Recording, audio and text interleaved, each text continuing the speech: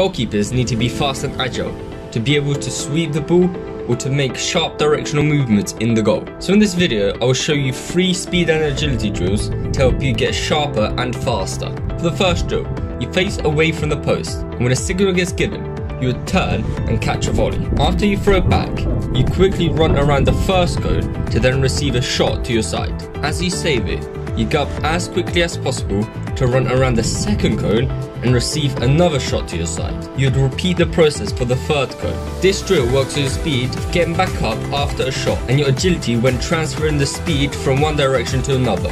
The second drill, you want to face away from the post, and when the signal gets given, you will receive a volley. After you catch a volley, you immediately go in and out through a line of cones as fast as possible to then get set, ready for a close quarter shot. After the close quarter shot, you want to go through another self cones while maintaining top speed throughout. A partner will either throw the ball up for you to claim it or will roll the ball away from you for you to smother it. As you complete that, you want to throw the ball back and sprint back to the goal to receive a shot from outside the box. This drill works on your agility when shuffling in and out of cones. It works on your speed as you will be doing this drill at max intensity. The third drill, you want to run through diagonal self cones at high speed to then get set, ready for a shot outside the box. After you save it, you want to get up as fast as possible as a partner will throw the ball to the opposite side of where you are. You want to run and smother the ball whilst they are chasing after the ball to apply a bit of pressure. This drill works on speed and agility throughout the entire drill,